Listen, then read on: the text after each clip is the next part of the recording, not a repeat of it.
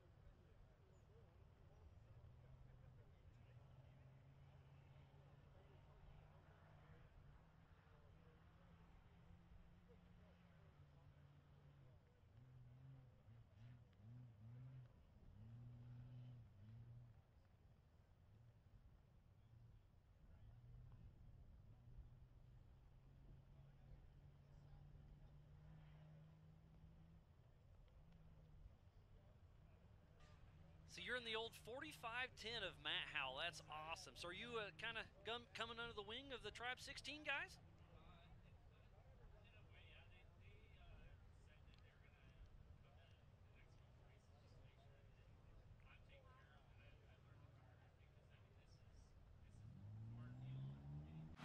Hey, good morning everyone. Alex from DKA Motorsports here at Nationals in Davis, Oklahoma. Here at the Comanche, and it's race morning, so we have Chris Evers here helping us out, and Donnie, and essentially just touching every bolt right now, making sure that nothing is loose. The motor mount did get loose, and we are not sure about our O2 sensor, if that is working properly, but we kind of have a contingency plan for that. UTVs are out already, but all the big cars are getting ready to go at 10.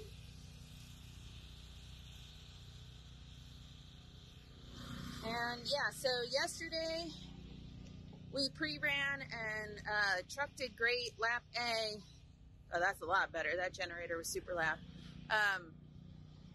Lap A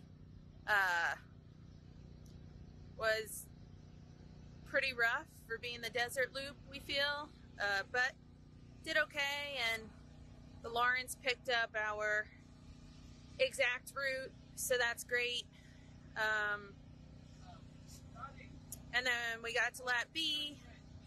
Truck did great climbing everything, did rock face. We chose not to do Hell's Gate, but we'll see. I mean, if somebody's broken and on the waterfall, the other option there's a bunch of either ors. We generally stayed on the course on the either ors, except for that one. But I mean, truck worked great. So then when we're on roller coaster, which is kind of, I'd say, the last quarter of lap B, we started to get some cutting out from the engine. So kind of felt like gas was running out, but it wasn't. So Donnie turned it off, reset it, turned it back on. Sometimes it would run great, and other times it would start up acting up right away. So we don't have any codes popping up on it, but not sure. So we qualified yesterday, and it ran great. So we're just going to go with that. Contingency plan is if it starts cutting out again, we're going to try to disconnect the O2 sensor and hope for the best. But all right, I'm just going to show you around the truck a little bit. We got the Lawrence in there. I'm going to run that this time. This is my first time using the Lawrence. I liked it a lot better than lead nav, just for not having the touch screen. It's a little bit easier to be accurate.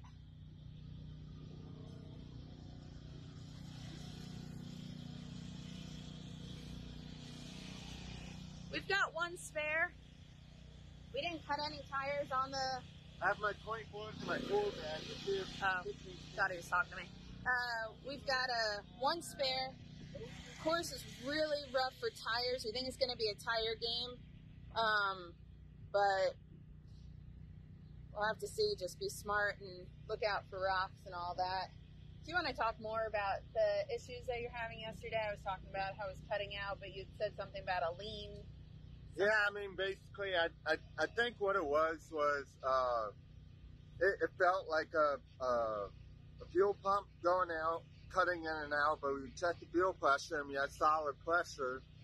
So that means that the computer seeing a rich condition and pulling fuel out for whatever reason. It may be the O2 sensor, but we checked it multiple times and we couldn't. It looked like it was working normally. So I mean, it's possible we had bad gas. There's just no real red flags. So and then ran fine in the yeah. I mean, we had all the RPM, but not that it did a whole lot. But I mean, well, the motor's tired. We know that. But I'll show you the fix from when I tore it apart at West Virginia. I'm sorry, not AOP. So Brandon from Lone Star Fab went ahead and reinforced this, made new, gusseted it all, because I ripped that right off there.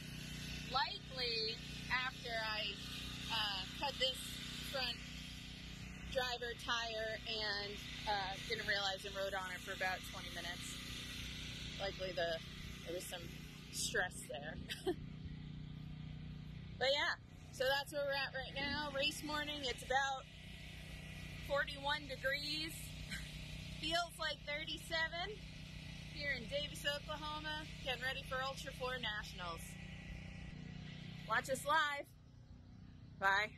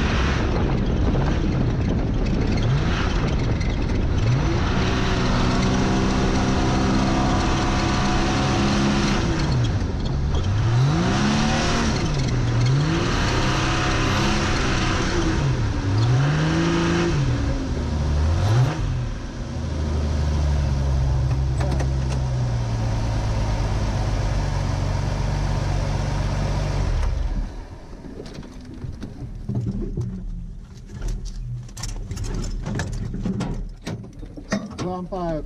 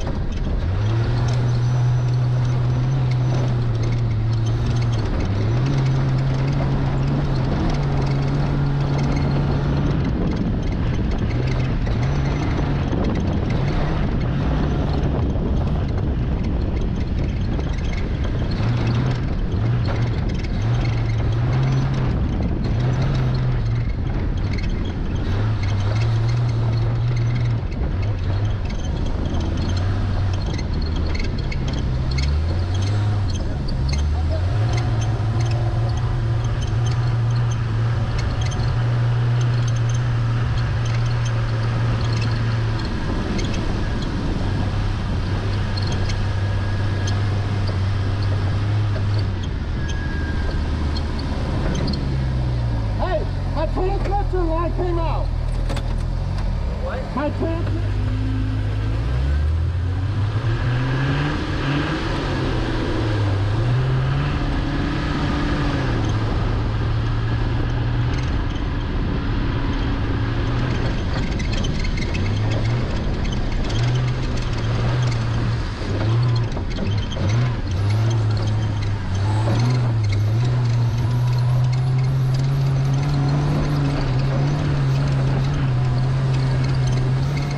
Hey guys, so yeah, Great race. broke down again as usual. We actually going pretty good at first, but then we actually had a transmission cooler line come out of the transmission, and maybe a little bit of fire or something. It was a lot of smoke, but we got out in a hurry and we figured out what it was, and I was able to push in the fitting and take a bunch of zip ties because it's like a little plastic deal, and that broke. So we put a bunch of zip ties on it, and it was just kind of barely dripping, so it was good enough. We also lost 4-wheel drive again. This time the all thread on the Izzy's shifter came apart. So we did pretty much the whole A-loop in 2-wheel drive and smoking. And came around, went through the short course. And we had comms though, so that was good. So we had, our pit was ready. Yep. Yeah. Yeah, so we came around, we decided since we didn't have the option to be able to shift inside the car, we locked it in 4-wheel drive, which was painfully slow because we have a 4-to-1 transfer case in the car. So I was in like 4th gear, like 5,000 RPM. You're doing like 20. Yeah. So we got to basically right there in that water puddle, and there was a big cloud of smoke, and it just I mean, we made the waterfall bypass from Hell's Gate. Yep. Then we did Rockwall. Rock Face. Yeah. Yeah. Had no problems with that. Did all that. We're like we did the goats trot thing, whatever, and then like this puddle. Did us in. Yeah. We were smoking pretty heavily. Here comes another car. Go up there.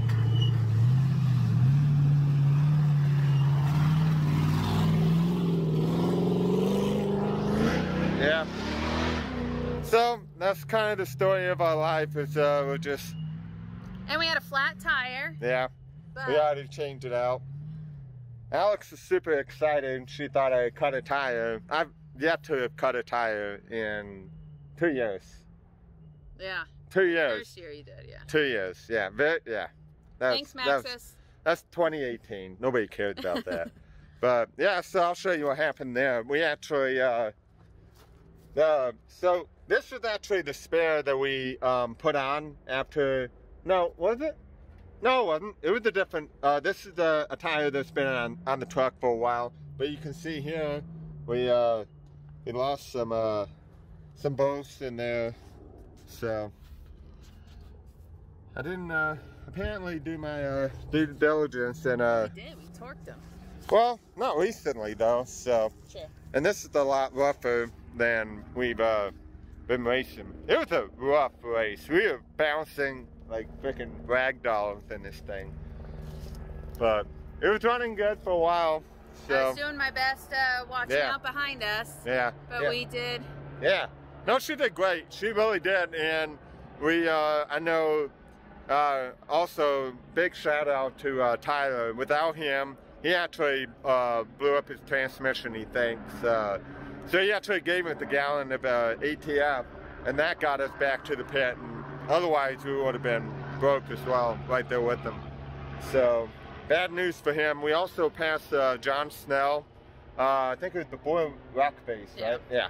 So, he was back there a ways. It looked like he... tires off or... Yeah, he looked like he broke a rear axle or something. That's what it looked like. But we've seen... I know the race is pretty much over now. We saw Josh Atterbury with the green and blue VJ in first. So congrats to him. And then John Schaefer in second in the orange JK. It's going to be pretty interesting to see how the points play out. Because right now, I believe Schaefer is either first or second. So it's going to be super close. It'll be cool. Hopefully we get back before like dark and like all that kind of good stuff. It's pretty cold. Yeah, it's going to get cold. Anyway, that's it for now. Wait, you didn't talk about us getting nerfed. Oh yeah, yeah. First nerf. Yeah. I was looking, but they just come up so fast. And was it a 48 or a 45? Oh, the 4800 car. Yeah, I mean, it was just fast, and it's very windy back here, so my bad. But thanks for being gentle. Yeah. No, I was just like, boom. I was like, what was that? And then you did it again, boom. I was like, oh, I'm getting nerfed. Okay, get over. So, anyway. Oh, and big thanks to Cody St. Clair and the 4500 car. We were stuck in that water puddle, and she got out of the car and ran down, and he came up behind us and basically just pushed us all the way up here to where we are. Right. Yeah. Okay. We could have went, but it would have been a while. There would have been a lot of angry people. So, all right, guys. I think that's it. Thanks for watching.